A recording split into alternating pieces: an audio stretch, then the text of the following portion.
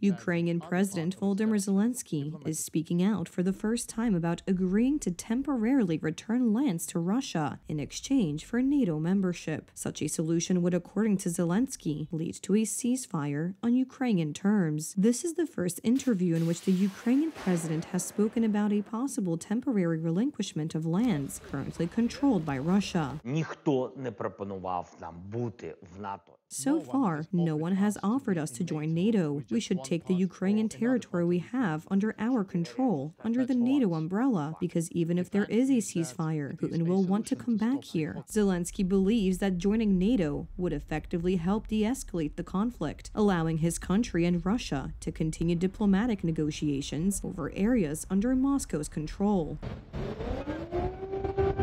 Zelensky gave the interview hours after Moscow launched another large-scale air attack. Ukrainian authorities said nearly 200 drones and missiles targeted infrastructure, disrupting power supplies to more than 1 million people.